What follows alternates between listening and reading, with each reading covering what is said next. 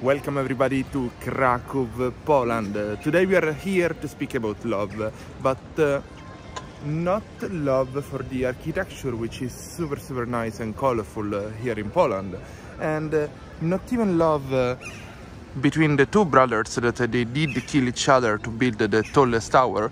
It's a very interesting legend. Maybe I'm gonna explain it during a stream. And anyway, we are here to speak about love between a man and a woman, between a guy and a girl. So be careful, listen to me, don't ever get in love in Krakow.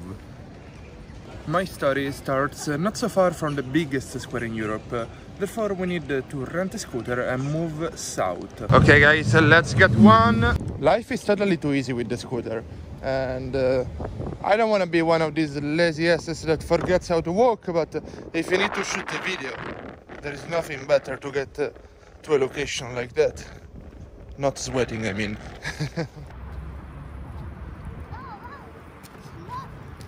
So, in 2010, I came for the first time in Poland by myself. By myself, I mean that my mom is from Poland and usually we were going to Poland with the whole family, but in this case, oh my goodness, it changed my life. So, I wasn't staying in front of the castle near the dragon, but on the other side of the river. Do we really need to cross that bridge? Maybe we do. I'm just being lazy. It's not a warm day, it's summer. It's pretty weird, but I'm gonna do it. This scooter ride is gonna cost me like my flight to Poland, but at least we get a very nice view of the castle. Plus guys, where I want to go is exactly on the other side of the street and there is no way to cross it. I think I need to go down there. Why am I doing this? Oh gosh. Sometimes the scooter life, it is not so exciting. Here it will get worse.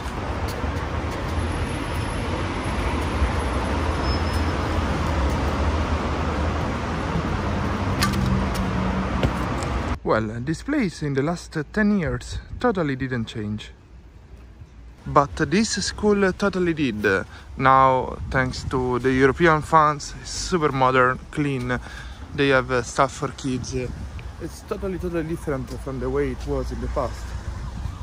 In the past, it totally looked like a communist building.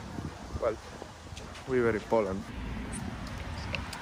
It is a bit creepy that a guy is filming a school, so I'm leaving it. I'm gonna tell you this story on the river on the other side of this wall. And in the meantime, I left this $4. $4. Oh, the bus is coming.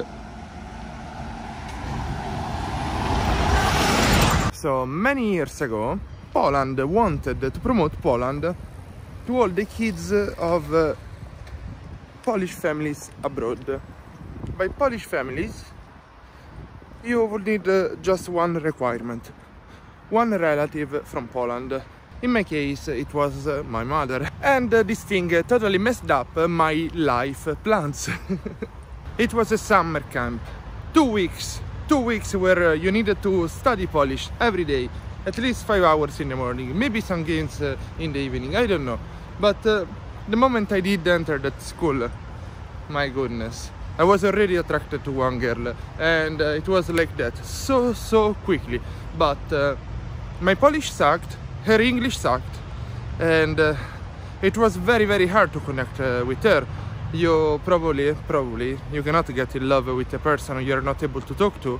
And of course, 24 or 36 hours later, another girl arrived. Oh my gosh. Practically, she was brunette, she had blue eyes, her mother was from Poland, her father was from ex-Yugoslavia, let's call it like that.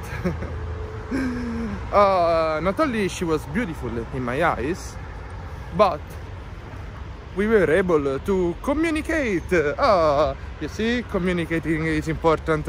It took me about 10 days to kiss her, so if you ask me, it's a bit of too much time. If you ask someone else, it could require years. But oh, food. Hello, hello. I skipped breakfast today. I'm doing fasting. I skipped also lunch. I don't know why, but I wouldn't eat them. Those over there, they are like water chickens, but them, I don't know. They are a bit too royal. Where was I? Suddenly the 2 weeks ended and we had a very, very weird moment. I tried to be super, super romantic, which is never suggested, guys. Be more direct, don't be romantic. I mean, unless she deserves it. I rented a motorbike and we went around Krakow. By the way, I didn't know how to drive a motorbike. I learned how to drive a motorbike last year in Vietnam. Oh gosh, no. And she was so scared. I mean, I never seen a person so scared that she asked me to park the motorbike. And when we parked the motorbike, her eyes got wet and we were like, okay, what have I done? Do I drive so badly? And yes, I know I drive so badly, but what happened? She was like, you know, this is like every summer story. You will forget me, you're trying to use me, and it will end like that probably. And I was like, no, there is no chance it will end like that. I'm coming to Montenegro. Oh, I told you the nation. I'm coming, I blurred that. I'm coming to ex-Yugoslavia. And so a couple of weeks later, I was there in her country and I met her friends. We had some friends in common thanks to this school. The situation was super, super nice. I thought the best ever, like, oh, I'm gonna get married with this girl. I was so young, I was like, oh, I'm gonna get married. Can you believe that? Anyway, the situation seemed perfect, but when I got back to Italy, she blocked me.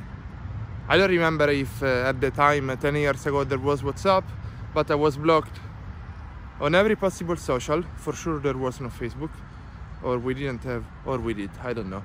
I was blocked on the phone, I was blocked on the email, I was blocked everywhere. And I didn't know why. It took me years to realize why I was blocked. And the reason was that a friend that we had in common told her that I was coming to her country just for sex. Which didn't even happen. What a loser, I know guys, I'm so sorry.